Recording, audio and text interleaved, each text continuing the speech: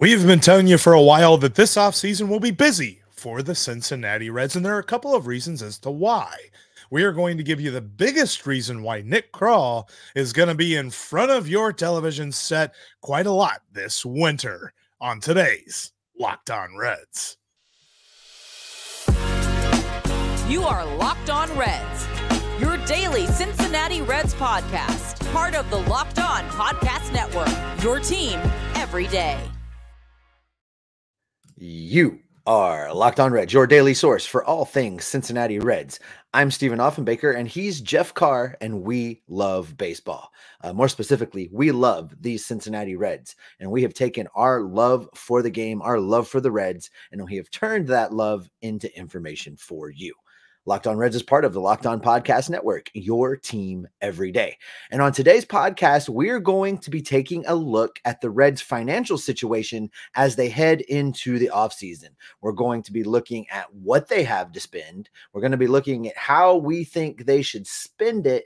And then we're also going to take a look towards the end of the show as to whether or not a certain Reds pitching coach could be on the move to a division rival. And Jeff, I think the good place to start here today will be a nice overview of what it is exactly the Reds are obligated to spend already and what they could potentially have available to them heading into this free agent period of the offseason.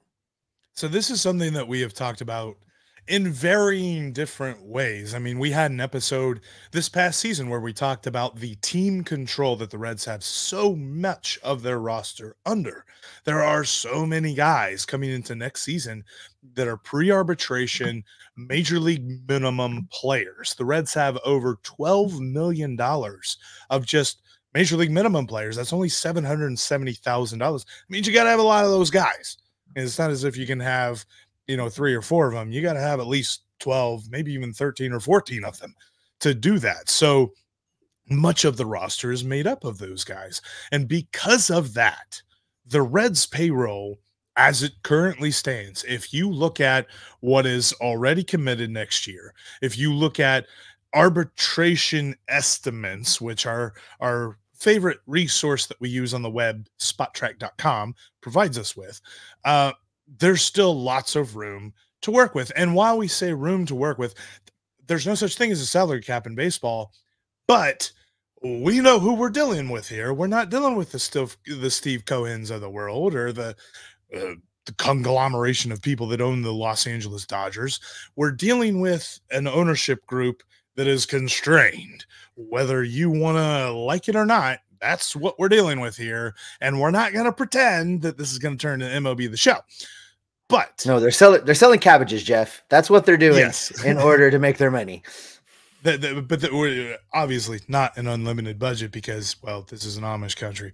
Let's look at what the Reds are spending right now, because when you look at the guaranteed money that is on the books for next season, when you look at the arbitration estimates of everyone, and just everything put together, according to spottrack.com, the Reds have total committed $46 million and change. It's basically $46.7 million next season. Steve, the league average payroll is $113 million. They got a lot to do just to get at the league average, so they're going to spend.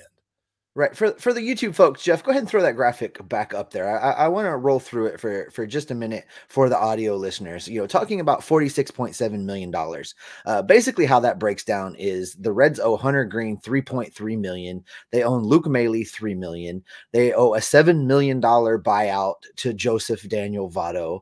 They owe $1.25 million in a buyout to Will Myers, and they owe $725,000 to Kurt Casale, also for a buyout. You take those numbers and you combine with them all of the other players on the roster who are either making league minimum or who are arbitration eligible arbitration players, and you get to that $46.7 million.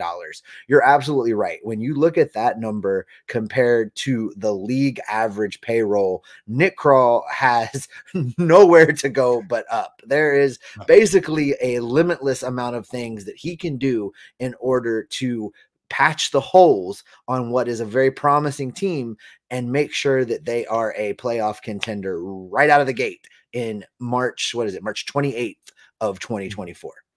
And what we're saying is, like, in years past when we've talked about, okay, well, the Reds should go into free agency and look at this group of players or look at one or two guys or something like that. The Reds could literally spend 30, maybe even $40 million in free agency and still be one of the lowest payrolls in baseball. Currently, according to Spot Track, they set at 28th. There are, I was looking at the rankings, about 4 teams ahead of them. You start getting into the $60 million.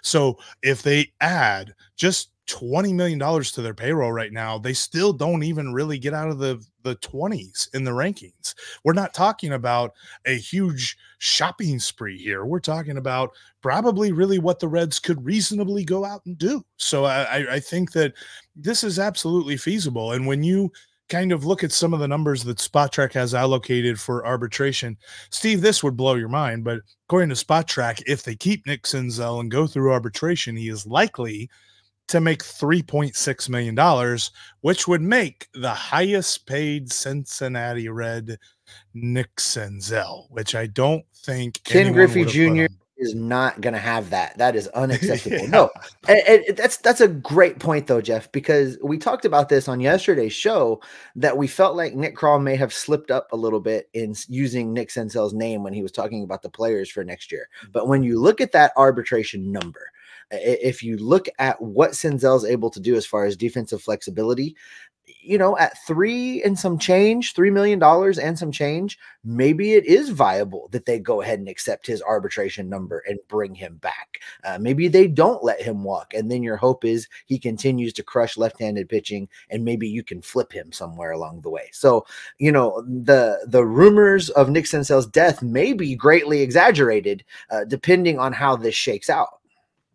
Exactly. And then you look at Jonathan India at 3.2, Lucas Sims 2.8. I mean, these numbers are all very feasible. Like, you could literally just mark them down. Reds are picking them up, and then let's see what they've got in free agency, because there are lots of guys out there that the Reds could go look at. And then you talk about a trade. They have lots of financial flexibility, because just a few years ago, Steve, this team was at the league average payroll threshold. They were right there around $115, $118 million. And as free agency goes along and people sign people, that league average payroll is going to go back up, back further to 120 and closer to 130. So you're going to see the Reds falling behind there. Plus, we're talking about the fact that the Reds have so little allocated in payroll right now, on top of the fact that they were the number one ticket increase in Major League Baseball. They had the biggest increase in attendance at the ballpark last year, and they were top 5 in television audience increase. So your television revenue should be good, and they did not. Yeah, and I'm sure that also had a direct impact on the number of season ticket renewals and new season ticket purchases. I mean, even me in Hawaii bought that little 13-game season ticket package that they did so that I could be sure and have some good seats for some good games and be eligible for 2024 postseason tickets. So I imagine that impacts, because one of the things we heard from Nick Krall in his Zoom press conference yesterday, Jeff, I don't know that we played that particular clip, but we heard it in the full extended Zoom press conference, was him saying, I have my budget already. And you and I talked about this a little bit yesterday. So when you take into account that they know where they sit right now in comparison to the other teams, and they've already set what the cap of the budget is, Nick Krall knows exactly now what he can and cannot do heading into the GM meetings, heading into the winter meetings, when he's having negotiations with these agents and with these players. There's already a clear direction for him to go, and that is a drastic turnaround from where this team has been over the last 3 or 4 years. Absolutely huge. And all of that just boils back down to the point. This team's going to be busy this offseason, and we're going to be all over it here on the Locked On Reds podcast with rumors and news and updates, everything that's going to be happening surrounding this team, because what they have committed in payroll, what they made last year, And the fact that they've already got this kind of plan in place for Nick Krall to get busy, he's going to be busy. And this is going to be an interesting offseason. As Nick Krall has also said multiple times, whenever asked where his favor or where his focus is on improving this team, his answer is always everywhere in any way that I possibly can. So, with that in mind, we're going to give him a few ideas because you and I know what this team needs, and we're going to tell you what it is coming up next. Before we get into that, though, I want to tell you about one of today's sponsors, and that is FanDuel. There's no better time to join FanDuel than right now. You've got football season rolling on. You getting into week 10 already. I cannot believe that we are already talking about the second half of the NFL season. College football is getting into the stretch run of the regular season. You've got basketball, college basketball tipped off last night. You've got professional basketball, NHL hockey. All the great stuff is on FanDuel, and they've got all kinds of great promos. In fact, for the new customers, you can join right now. And if you place a $5 money line wager and you win, you're going to get another $150 in bonus bets with that $5 money line wager. So you're going to win, and you're going to win again with FanDuel. Go to FanDuel.com/lockedon to sign up now. These promos all over the place. I mean, they've got great boost promos, whether you're talking about football spreads or money lines or over-unders, which I always tell you take the over in most cases, depending on what I'm looking at.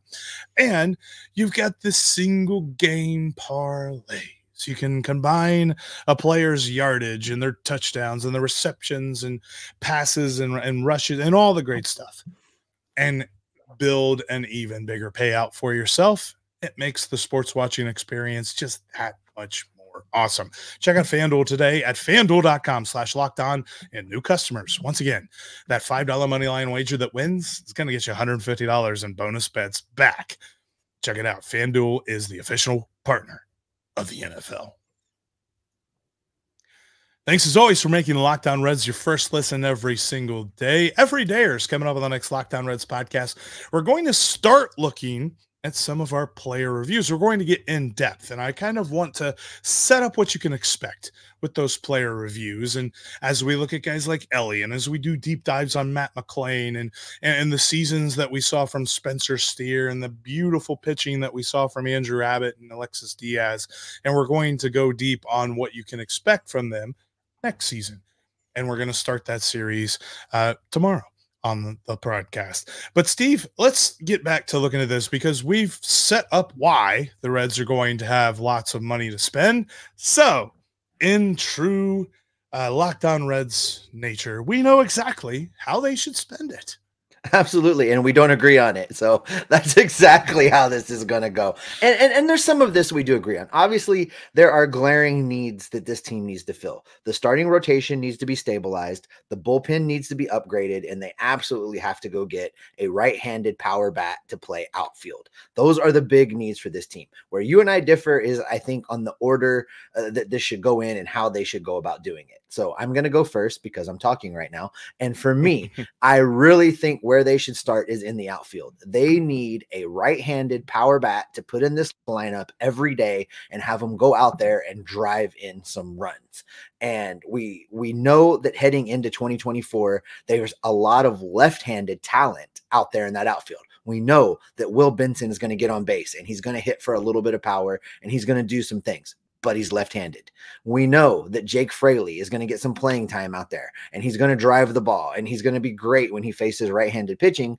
But again, he's left-handed. And then of course we have TJ Friedl in center field who showed us some things, and what he has to do now in 2024 is prove to us that wasn't an outlier season. He's going to be the everyday outfielder until such time that it's determined that he can't be or that he shouldn't be. So that's where that outfield stands right now. And then you've got names like, could Jose Barrero fill in out there? Could Nick Senzel still be around and fill in out there? Is Spencer Steer still going to play out there as part of a platoon? Probably. So even if Spencer Steer is out there as a platoon, you need another right-handed power bat. So I propose that should be the very first place that Nick Krall looks heading into this offseason. And I'm not just coming at him blind. I have a couple of suggestions, Jeff. I think his primary target should be Teoscar Hernandez from Seattle. This is a player that is heading into his age 31-year-old season. In each of the last 3 seasons, Jeff, he's hit 25 or more home runs. So he definitely has demonstrated consistency with his power bat. In addition to that, he's not going to be a break the bank kind of guy. We just talked about the amount of room that the Reds are going to have, the amount of flexibility that they're going to have. So again, using that website we love, Spot Track, he is estimated on the free agent market to pull in around $16.5 million per year. And I think there's some wiggle room there. I think that might be a little bit of a high estimate. I think Nick Kral's smart enough to build a 3-year contract that has some incentives and some options in it that could get that number down, at least the base number down a little bit. And you can pencil in a guy into your lineup that's good for at least 25 bombs everywhere else. That means he's good for 30 to 35 at Great American Ballpark. We know that that's what that means, getting to play 81 games in Cincinnati in the summer. It's just it's a fact that the ballpark lends itself to power. So I think that should be his primary target. Now, if they can't go get him, if that number ends up going too high, if it soars above the 16.5, another guy that's a little interesting on the free agent market comes out of Minnesota, and that's Michael Taylor. Now, this is another right-handed hitter. He's a little bit older. He's going to be heading into his age 33 season, Jeff. But last season for the Twins, he hit 21 bombs in what is not a super hitter-friendly ballpark out there in Minnesota. I mean, it's not awful, but it's not GABP. I think that you could get him for a couple-year deal. Spot Track estimates that his value would come in somewhere around $7.2 million. You throw a 2-year deal at him, you put a little pop in the lineup, you've got your right-handed platoon, and you move on from there. And I think that should be the starting point for Nick Krall in this offseason. I don't hate the idea, and I think that Teoscar Hernandez could likely hit like 1 billion home runs in Great American Ballpark. I think that, he would absolutely feast here. I do wonder a little bit about the idea of signing an everyday outfielder, although I think that would absolutely shore up a lot of stuff. But if you're going to spend around $15 million or, somewhere between $15 and $20 million, I want that on a starting pitcher.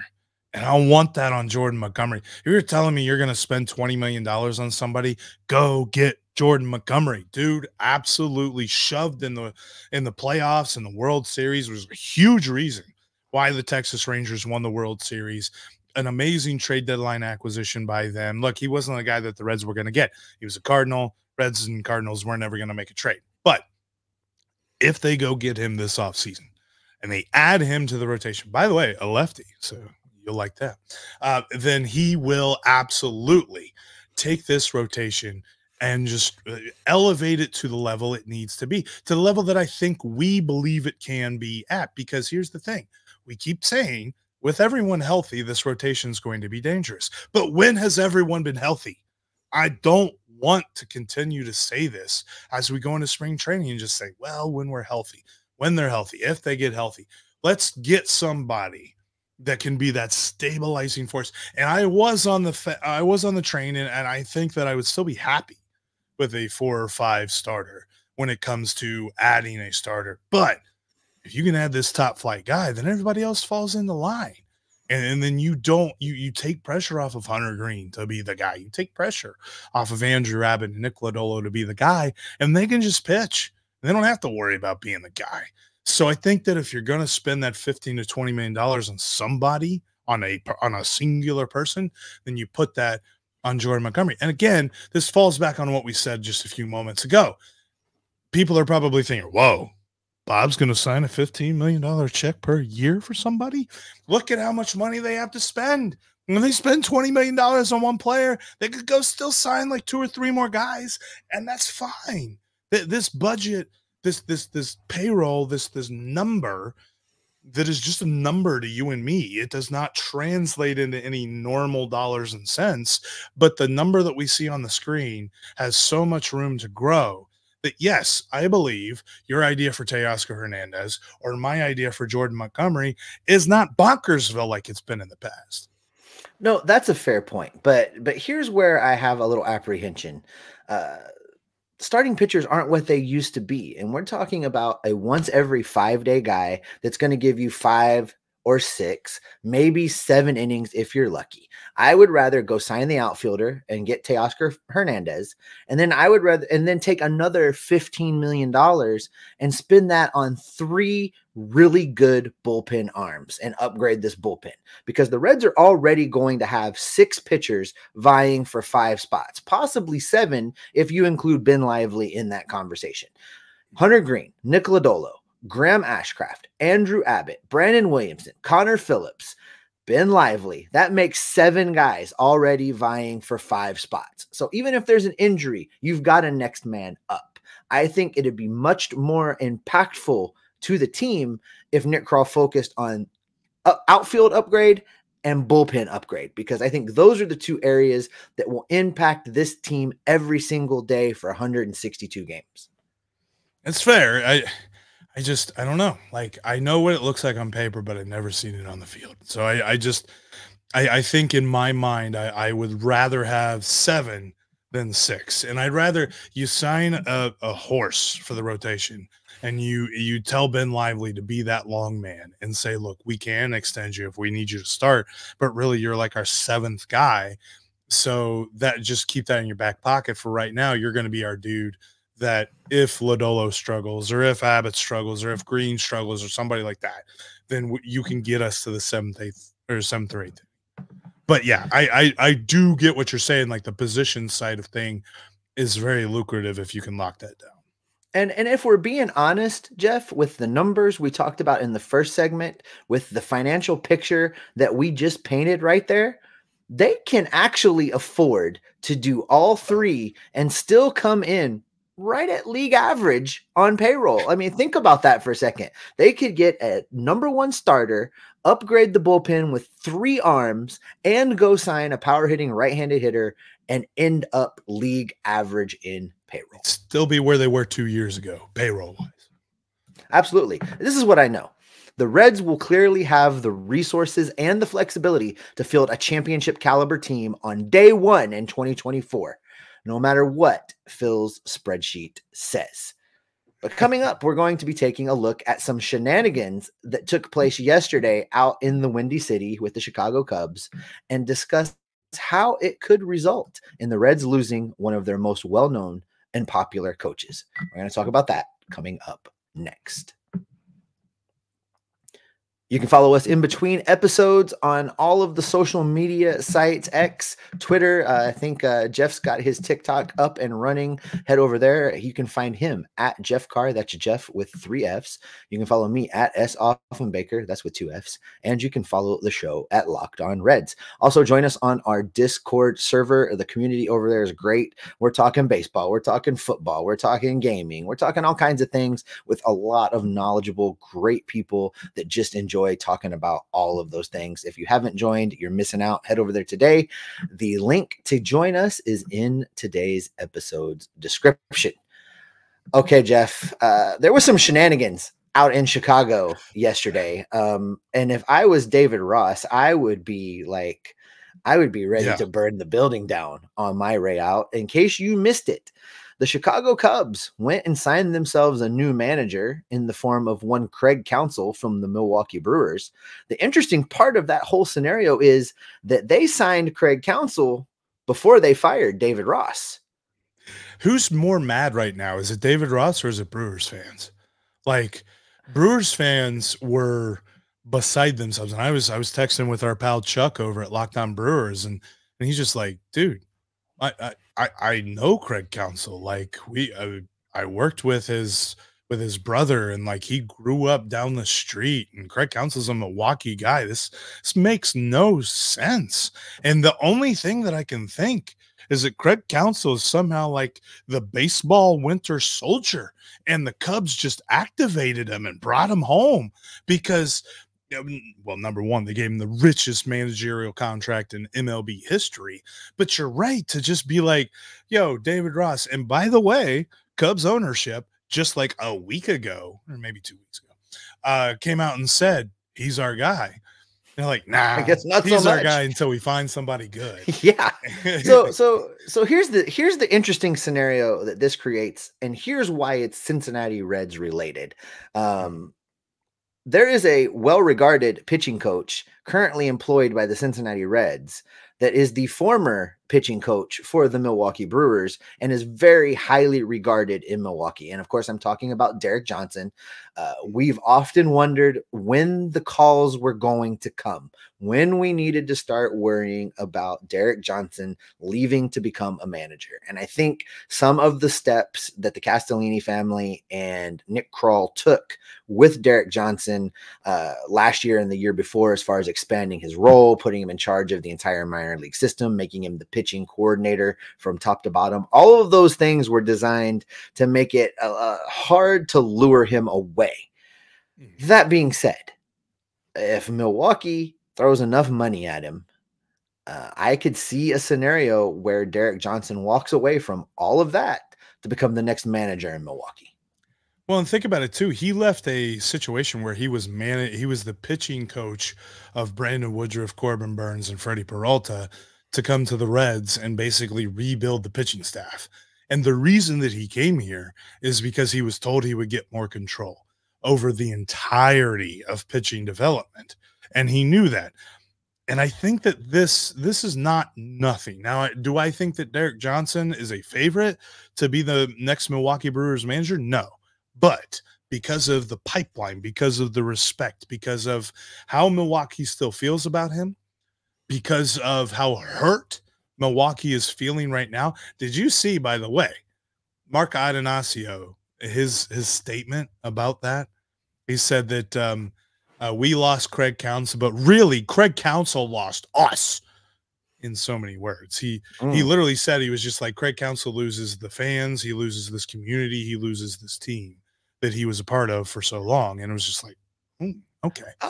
I'll tell you this, Jeff, it has me really concerned about what the Chicago Cubs have up their sleeves for this offseason period. They're going to be busy too. I can't imagine that there was not some type of presentation made to Craig Counsell in those conversations. Not only, Craig, are we going to make you the highest paid manager in the history of the game, but wait, there's more.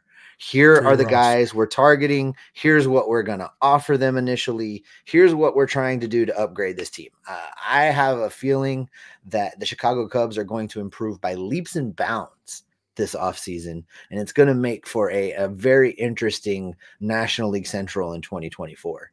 If he's the Cubs winter soldier, they totally showed him a clip of like end game whenever Captain America is standing there and everyone's coming through all of the different portals that Doctor Strange is bringing everybody from, and all of the good guys are going to go attack Thanos. Like, he was just like, this is what's going to happen in Chicago. We're going to sign everybody. And this is even after the fact that Marcus Stroman was declined his option and he is now a free agent. So they have so much money. In fact, I saw this, our friends over at the Cespedes Barbecue, or the Barbecuecast guys, said that his $8 million actually makes him currently the highest paid player on the roster. He's the manager too. So yeah, that's not going to last. That's going to change.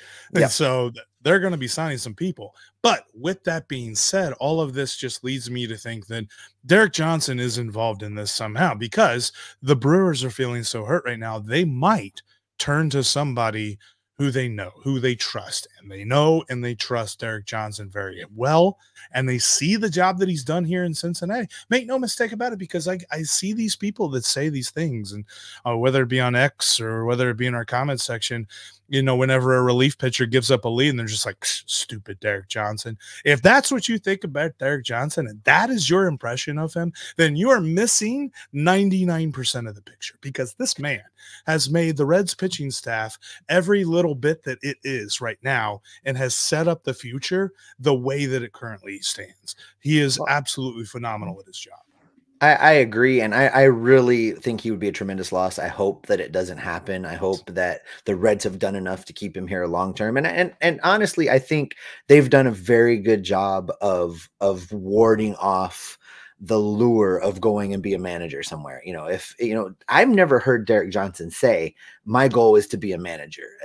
It's true. sounds to me, and all of the things I've ever heard him say in any interview, is that he really wants to be a pitching guru in complete control of a team from top to bottom, complete control of their system. And he's got that here right now. So I hope that's enough. And just as a funny aside, would it not be hilarious if the Brewers hired David Ross to be their manager? It would be.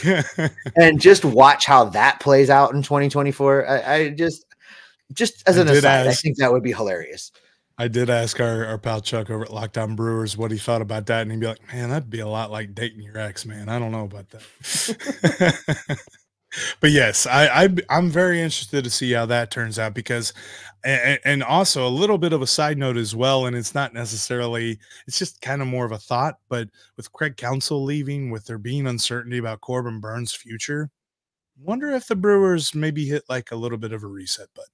It'd be interesting to see how they approach that, but that's just speculation. And that is how we will end today's podcast. Thank you all so much. As we mentioned, this is going to be a super busy offseason, and that is not over optimism. That is not us just, looking at everything with rose-colored goggles. That is us looking at the facts and seeing the way forward. Nick Krall is going to be all over the place this offseason in a good way. And we're going to be all over everything that goes down at Great American Ballpark, because we are what, Steve? We are Locked On Reds every single day.